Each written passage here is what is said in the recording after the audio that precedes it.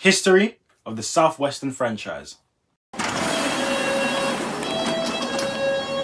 The Southwestern franchise has the biggest fleet of trains of any railway franchise, consisting of the class 158, 159, 442, 444, 450, 455, 456, 458 and 707.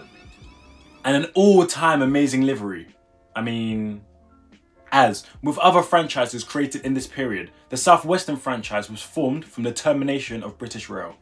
The franchise was awarded to South West Trains, which was a subsidiary of Stagecoach, with operations commencing on the 4th of February 1996, with it running the first privatised scheduled train service in 48 years since the railways were last nationalised. As their franchise contract was coming to an end, Stagecoach bid for the franchise again, alongside First Group of Ned Rails and Sea Containers. This franchise, along with others in 2001, were intended to last for 20 years. But in 2002, the Strategic Rail Authority reduced the duration of franchises and awarded South West Trains a 3-year contract from the 4th of February 2004. It was announced in December 2005 that Arriva, First Group, MTR with Sea Containers, National Express and Stagecoach had all been shortlisted for the new Southwestern franchise.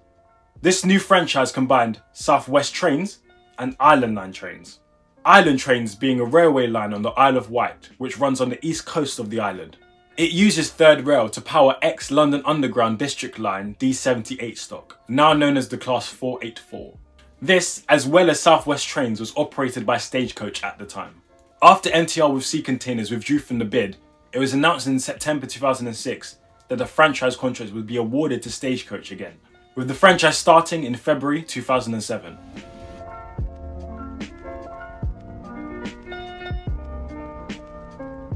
It was discussed to extend the franchise until April 2019, but the negotiations failed with Department for Transport, saying that they were going to re-let the franchise when it came to an end, with the companies shortlisted for the new franchise announced in February 2006. The shortlisted companies being only First Group and Stagecoach. Later in that year, in June to be exact, MTR joined First Group in their bid for the franchise, agreeing on a 30% sharehold of the franchise.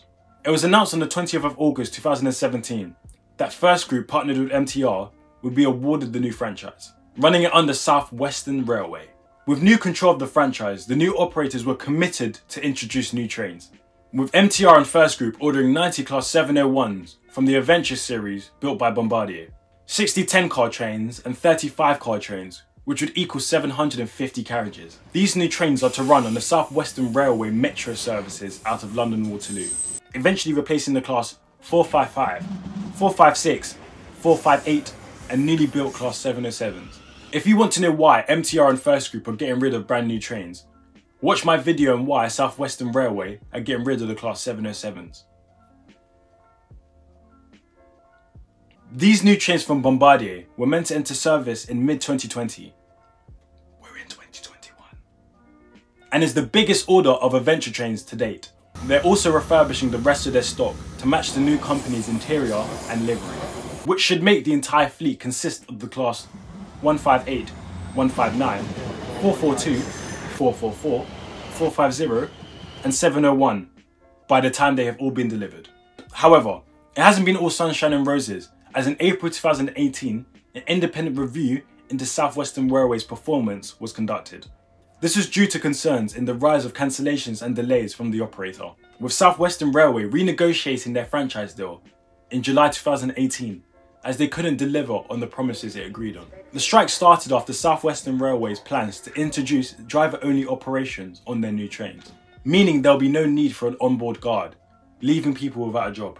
I'm pretty sure this wasn't resolved, and I think the removal of onboard guards is still going ahead. As with other franchises, due to the pandemic, Southwestern Railway's franchise contract had been cancelled, being given a management contract until the 1st of April 2023, when their Emergency Recovery Management Agreement ends in March 2021.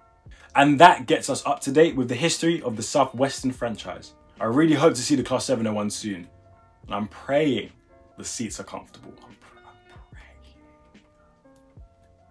Thanks for watching, and I'll see you in the next one.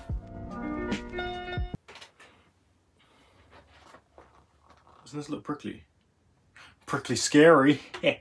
Oh, it just dropped on the floor.